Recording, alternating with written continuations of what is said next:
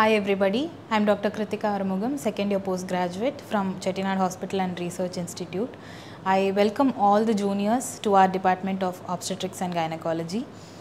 Initially as first year PGs, we were very skeptical in the beginning, very afraid, but after we came into this department, we came to know that it is an extremely friendly department. We have very friendly faculties, the professors as well as the assistants and the senior residents over here.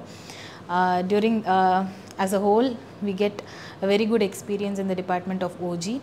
As first years, we have got almost more than 10 deliveries per day, and we get adequate chances in assisting as well as doing lower segment cesarean sections, and for major gynecologic surgeries, and for assisting laparoscopic surgeries as well.